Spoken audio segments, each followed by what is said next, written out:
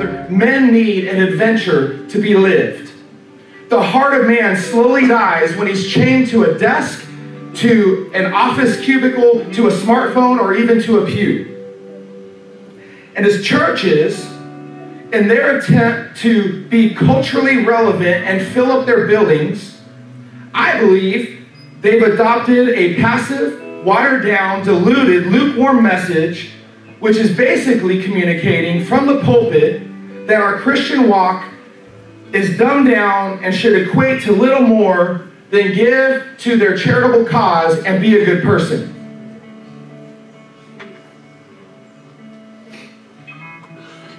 Could it be that's the reason men who love God have lost their desire to even be involved? We need an adventure. Something I